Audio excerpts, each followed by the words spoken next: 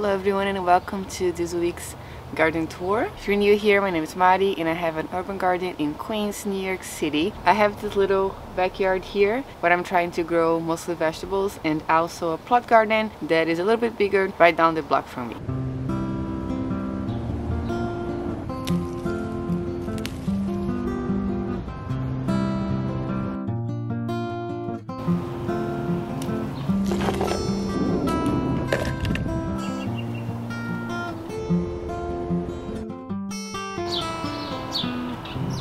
This is the time of the year where things are finally starting to pick up.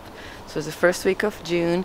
The garden is starting to grow really fast. We had a lot of rain last week, which is great. And we're not that far from the summer solstice, so the days are getting longer and longer. And the garden is starting to get wild, which I love. There's a lot of work to be done. I have already pruned the tomatoes a few times, and we even have our first tomatoes already. I'm very excited about that. We did our first harvest of peas this week too. And here in the raised bed I have also already cut some flowers. I wanted to keep cutting them so I can encourage them to keep producing. The tomatoes has really grown a lot since last week and they have tons of flowers. This one here in particular, the Black Beauty, it's full of really big clusters of flowers, which I am very excited about. And we already have some little tomatoes over there. Look at that. So far this was the first one to produce on this bed. The other ones have some flowers too, but I don't see any baby tomatoes yet, not on this side. The peppers here starting to grow, not growing too fast. The jalapeno is doing better than the others. And the straw flower just opened and it's really cute. I never grew a straw flower before and I love how papery and dry almost feels like. It's pretty cool. The eggplant here is starting to look more green. It was kind of yellowish before, which I'm very happy about. Starting to pick up. Everyone here in the edge is doing really good too. The calendula is full of bloom, so that will get all nice and bright orange soon. And we have this zinnia here that is starting to open, and this beautiful coral one here, and another one about to open over here on the side. So it's going to be looking nice really soon. The kale is doing good, growing back very nicely. This celery I have to harvest because it's going to seed. You see that stalk there. This is a Chinese pink celery, but kind of turned out more to be a whitish color. So I'm gonna harvest this week and see how it tastes like. I never had it before, so I'm excited to try. I cut back the peony. I don't know if it was a good thing or not, but I wanted to give more space into this raised bed. The flowers are already done, and the tomatoes are back there. Look at them, they're already getting all the way up to here. They're growing so fast. I'm very excited. And that sunflower back there, it's about to pass the fence, which is really cool. This tomato here also looking really nice. I have to prune it. I think I missed the sucker in there. It's looking a bit fuller than the others. And these peas in here are looking very nice. I have a lot of them. And the eggplant here in this pot is doing the best of all of my eggplants. This is a patio baby eggplant. I grew it last year. Really liked it. It was in a smaller pot and it was very prolific, and it is already looking really good. So let's see how much eggplant I can take from this little plant this year. And we're gonna move to the potted area here, which is looking good. It's growing quite fast. I have all the cherry tomatoes in there. Some of them already have fruit. This atomic grape here, it's already getting really big. But I was looking through my garden tours last year, and by this time I also had atomic grape too, so that's cool to know. They're probably an early variety. Good thing to remember for the next seasons. And here we have some more cherry tomatoes too. This is a black strawberry tomato. I have some more peas in here. I haven't harvested these purple ones yet, but they'll be ready to harvest soon. This is from Roll 7 Seeds, and they recommend that you wait until the peas swell a little bit inside, even though this is a snow pea variety, for maximum flavor. So I'm gonna wait for that. I planted this last year in the fall and they were delicious, and they keep their color actually, some of this purple, when they're cooked. I really love this. We have our squashes down here. They're growing so much faster than the ones in the plot, even though they were planted after. So that's very interesting. I have another eggplant here that's also doing really good. Doing just as good as that one. That one's just a little bit bigger. And some peppers. This is overwintered. And this is the Malagueta Brazilian pepper. It's growing really nice and fast. There are two plants on this 1 gallon pot here. It's supposed to be a smaller variety, but they're looking really good. They're producing lots of peppers already, and I started this from seed this year. The squeezed tomatoes back there for space are looking pretty good. The bell pepper here is also starting to set some blooms. It's growing nicely. This is overwintered, as I mentioned in the other garden tours. This cucumber here, someone has been coming out here and digging. I don't like to see that, it's probably a squirrel. It's finally starting to grow a little bit. This is a silver slicer cucumber. I put this thing here from my greenhouse. I unassembled and kind of made some trails to help it growing to that side, not over the tomatoes. The green stalks are looking nice and full. Still have some planting to do, with some switching I have to do. I took out some of the bolted stuff that were up here and I planted this rosemary instead of the cabbage that was there, and then the tatsoi that was here. I decided to put that other orange hat tomato that I had extra, so now we have 3 tomatoes here. And this nasturtium is blooming, and the lavender, it is starting to open. How pretty is this? It's going to change. It's hard to see against that green there, but I'm going to harvest this first flush this week to encourage the plant to keep producing more. It's lemon thyme, speaking up and looking nice. It smells really good too. I'm very glad I got one of those. I trimmed this last week again, so they're looking nice and compact. This mint and this parsley there. Strawberries on this green stalk are now starting to pick up. They are ripening really small. This and the other one there too. I thought they would be a bit bigger, but it's alright. I think it's because the ever-bearing variety is going to have a lot of strawberries, but smaller strawberries, which is okay. I'm okay with that. And this nasturtium here is setting some blooms too. That's beautiful. That's a Bloody Mary nasturtium. And down here we have the orchid cream that I absolutely love. It's so beautiful. It's probably my favorite variety. Look at that. Moving into here, before I get to the second green stalk, the borage has bloomed with all these little beautiful blue flowers. Those are edible and they taste kind of resembles of a cucumber. I used to use borage when I worked at fine dining restaurants too, to garnish plates. And one thing that it's good to know is usually you have to take the back part of the flower out because it's very fuzzy. So if you plan to eat this after you harvest, you take this part out, this over here, and you just eat the flower. It's actually great for salads and pairs, really good with light things like fish or seafood or something like this. But you can also freeze this into ice cubes to make them fun drinks, and I can just drop this into drinks too. We enjoy eating them. We harvested a lot of them last year, but this year I'm leaving a lot of them on because the bees absolutely love them. It's too early in the morning now and the bees are not here yet, but this gets full of bees. So far my garden borage has been the flower that attracted the most amount of bees, so this year I tried to leave some of the flowers there instead of harvesting all for ourselves. Here on this green stalk too, I haven't got a chance to take this thing out yet. This is the purple sprouting broccoli that is not going to sprout because it needs to go through winter to actually set some florets, but I'll take that out this week probably. Then the purple kale is looking good, coming out nice and full. It has a lot of aphids there. Hope those ladybug larvae that were hanging out in here go find it to eat soon. And here on this side we have beets. As I showed last week, they're starting to look really nice. Those are the golden ones. And the strawberries on these are all starting to ripen. We got, oh, there's a ladybug larva right there again. We already harvested a few. See how many? We have 2 here, 1 here, another one here, another one there. I'm gonna come around and harvest after I finish this garden tour. Even though they're very small, they're really sweet. They're really good. We really enjoy eating them, but eat this like in 2 seconds. We'll harvest them and just eat everything. And on the back of this planter, let me turn a little bit more. We have the peppers that are coming along nicely, I would say. These beets really starting to swell up there, get big. And this bean grew really nicely too from last week to this week, so very exciting. This celery was also supposed to be a pink celery and this white. Fennel here is not growing very fast. I don't know why. The ones in the pot are growing super fast there. We'll see. But that's it for this planter. We will keep harvesting and replanting these pockets through the season. Now let's check up here how things are looking, and we're gonna move on to the plot. So I like the way it's looking here. I love this piece here right by our door.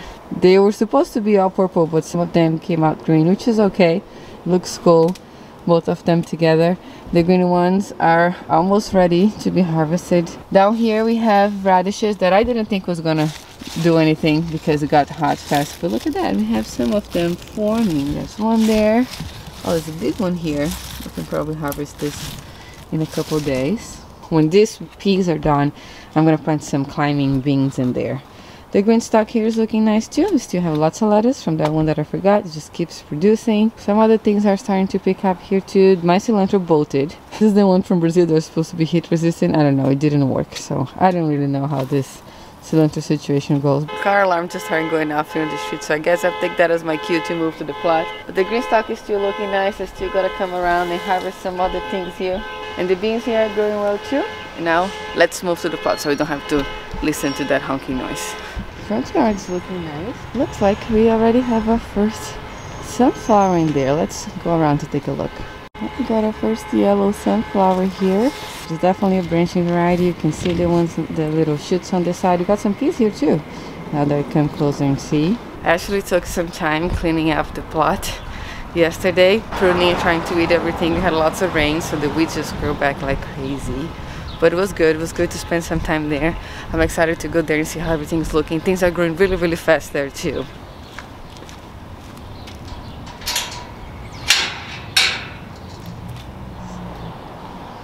I love this morning light. It always kind of gets bright when I get here. That's north facing, so we always get light here very early, which I love. I usually start my day by taking care of my backyard at home, and then I come here to water and everything, and there's always this nice warm sunshine in here, and that feels really good. Everything here is looking good. We'll get to that bright side in a little bit. But these are the potatoes, still looking amazing. I was afraid that it was gonna get sick or something because they're so close together. It's getting a little bit shaded now because of this grapevine and the fig tree, so I was thinking to move them all to that side where the peach branches are now. We're gonna take that out this week, but we'll see. It seems to be liking it here, so we'll have to decide that soon. Here is getting kind of wild, as it always does in the back. We don't really take care of this much, but there's roses and they're looking quite nice. I might take some of the flowers home today to dry. Here on the grapevine, someone just taught me something really cool. One of my neighbors came here and asked if she could get some grape leaves to make some domas, and then she taught me how to pick the best ones. She said about this size it's best. You always need to be kind of new growth and can't have any spots on it. So she'll get like this medium size here. That one over here is probably a really good too. This one is already too big, she would say, and this is too small, we can wait. But she said that now is the time to pick, because when the heat comes, the leaves are not going to be good anymore. So she said I could pick lots of them and freeze it. She even gave me her doma recipe, how she makes hers.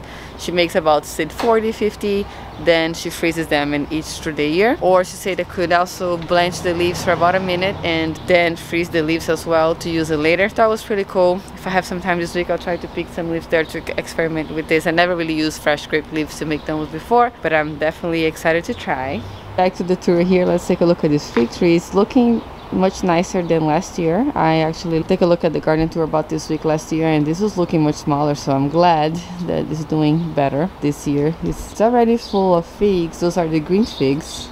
They are everywhere now, which is cool. I tried to come and weed, so I think it's looking pretty good. I see some more coming up there, but things are starting to finally grow. The cilantro is out flowering, which I think is great because I love these little white flowers. It adds a little charm to the bed there.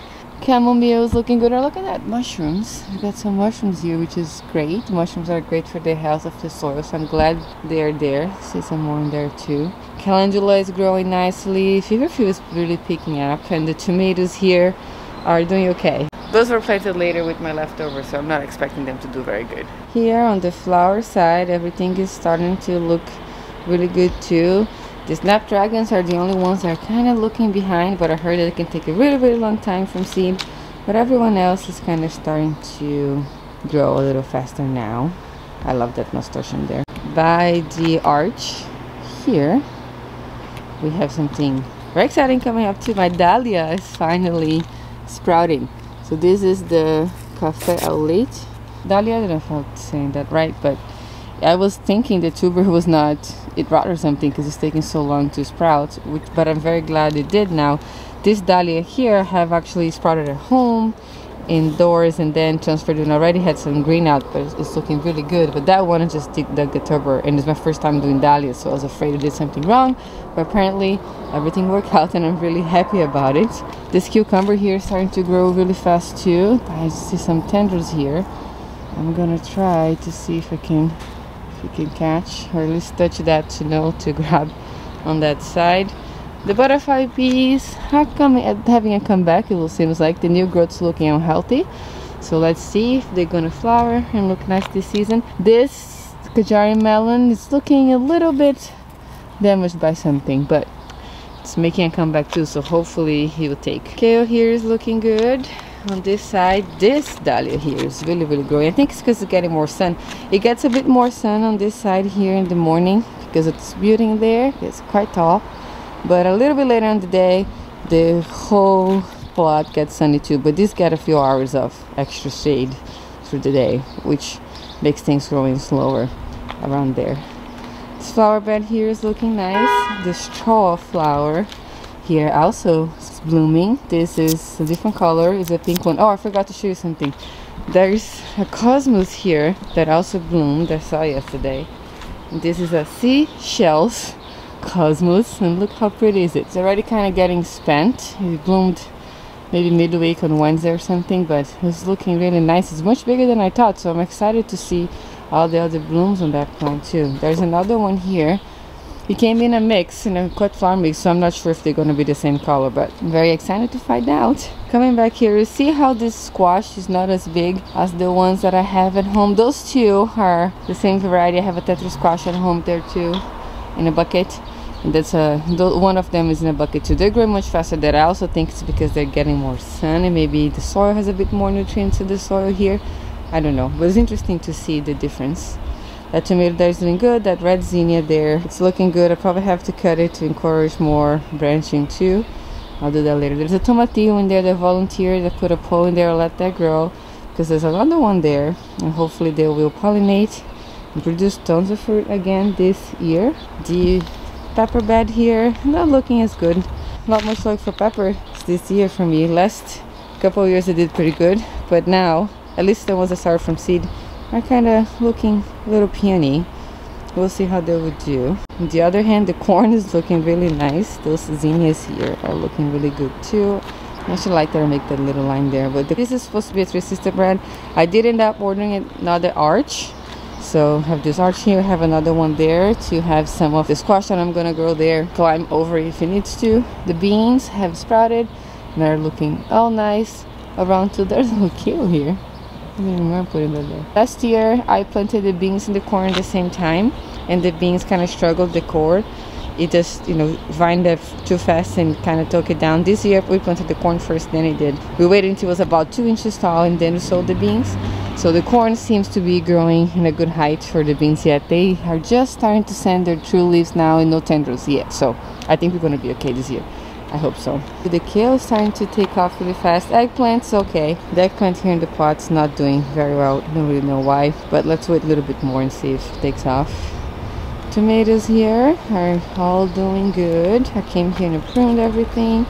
There was in cases I didn't because I determined it, but it's looking nice. Those guys on this side are starting to get really tall, as you can see there, growing quite fast too. The ones in my backyard are taller than them, but they're still looking really good here. And I have one that already has a tomato. Let me find it. Oh, here, there it is. So this is the Black Beauty, the same one that's producing lots of blooms in my yard. And this guy, it's looking really big already, which is cool. I don't know if the plant was too stressed in the beginning, that's why I said fruit so early. I don't know, but I'm happy to have that one to eat first. This one is the black strawberry. It looks really nice with all of the stripes over here. I've never tasted this before. I'm very excited to taste it. And this one here, it's the Ukrainian tomato that I planted and started to produce some fruits as well. This was a mix, so I don't know which color that will be, but I have to find out. And that will be mostly it for here. I can't wait to see those vines start growing back there. Those beans are hopefully going to start climbing soon. And the cucumber hopefully start climbing soon too. I have to find some time this week to finish cutting the rest of that peach tree over there.